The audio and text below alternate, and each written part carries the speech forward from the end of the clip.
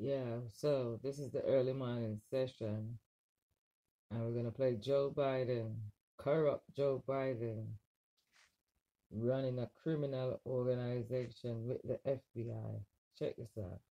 The country that is an erstwhile democracy where they have the greatest disparity in wealth. It's one of the wealthiest countries in the hemisphere. And because of a corrupt system that exists in Mexico, there is the 1% of the population at the top, a very small middle class, and the rest is abject poverty. Folks, I voted for a fence. I voted, unlike most Democrats, and some of you won't like it, I voted for 700-mile fence. But let me tell you, we can build a fence 40 stories high, unless it changes the dynamic in Mexico. And you will not like this, and punish American employers who knowingly violate the law when, in fact, they hire illegally. Unless you do those two things, all the rest is window dressing. Now, I know I'm not supposed to say it that bluntly, but they're the facts. They're the facts. And so everything else we do is in between here. Everything else we do is at the margin. The reason why why I believe the fence is needed is not related to immigration as much as drugs. I'm the guy that wrote the National Crime Bill. I'm the guy that wrote the National Drug Strategy. I'm the guy that wrote the law that set up a drug czar. And let me tell you something, folks. People are driving across that border with tons, hear me, tons of everything from byproducts from methamphetamine to cocaine to heroin. It's all coming up through corrupt Mexico. So I would have, as they say in the southern part of my state, I'd have an altar call with those boys. I'd have a little come of the Lord meeting. You think I'm joking? I'm not joking. Anything you know about me? I've been doing this a long time. I've known every single major world leader in every country for the past 20 years. And I know a lot of them well because we came up like you guys do this. I've been a senator only 4 senators spent longer than me in the history of the United States Senate. There's the 44 senators.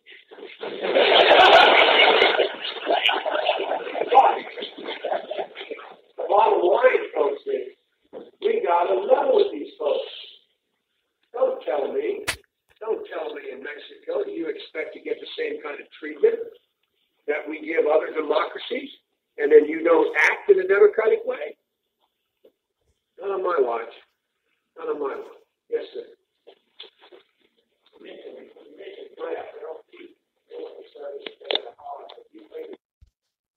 Yes, folks, that was corrupt Joe Biden and his criminal gang doing their thing, you know?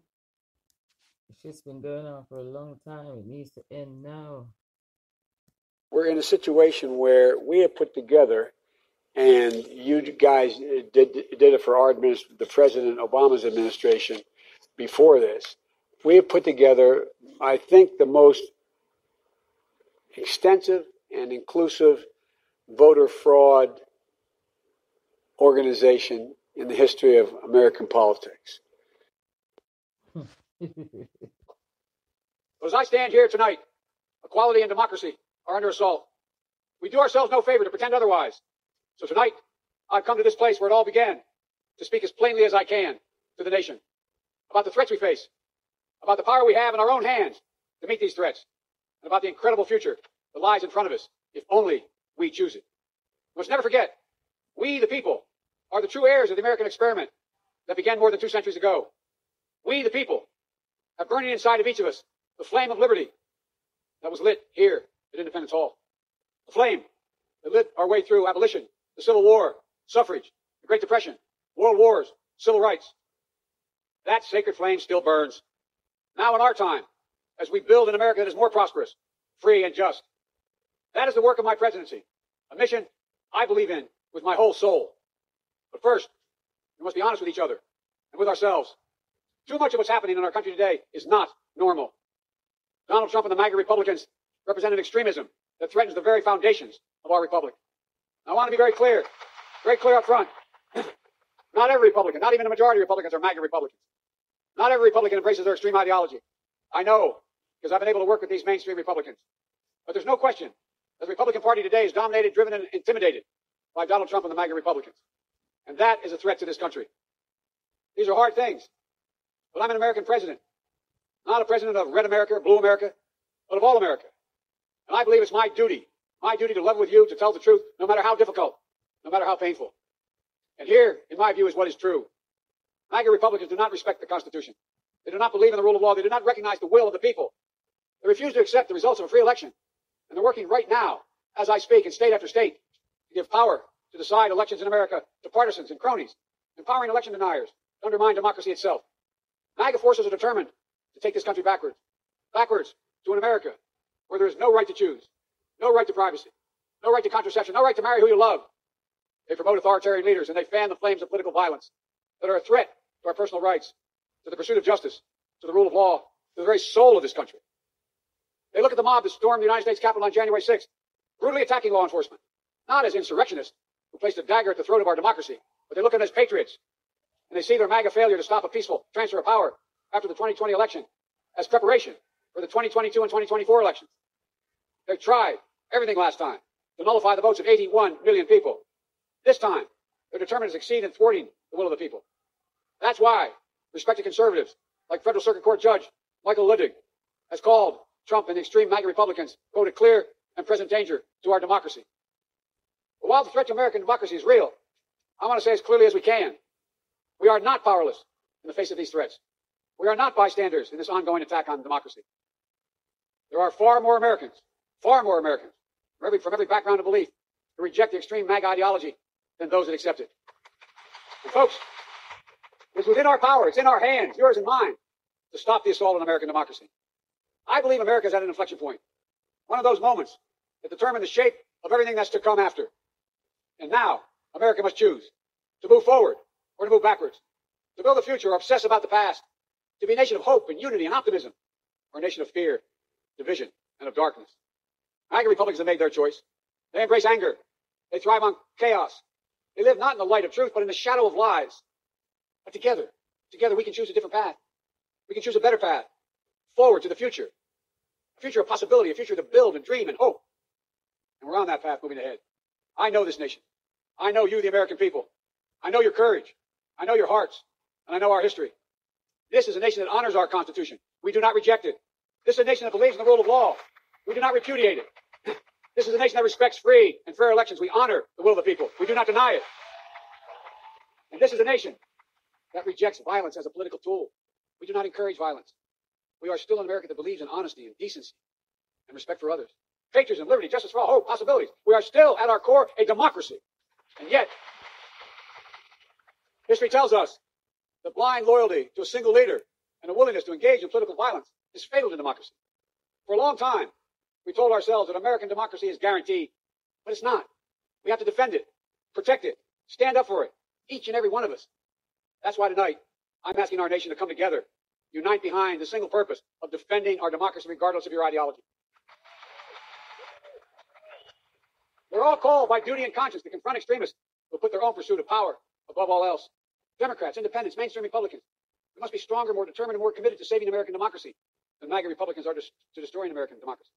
We, the people, will not let anyone or anything tear us apart. Today, there are dangers around us. We cannot allow to prevail. We here, you've heard it, more and more talk about violence as an acceptable political tool in this country. It's not. It can never be an acceptable tool. So I want to say this plain and simple. There is no place for political violence in America, period. None, ever. We saw law enforcement brutally attacked on January 6th. We've seen election poll workers, many of them volunteers of both parties, subject to intimidation and death threats. And can you believe it? FBI agents, just doing their job as directed, facing threats to their own lives from their own fellow citizens.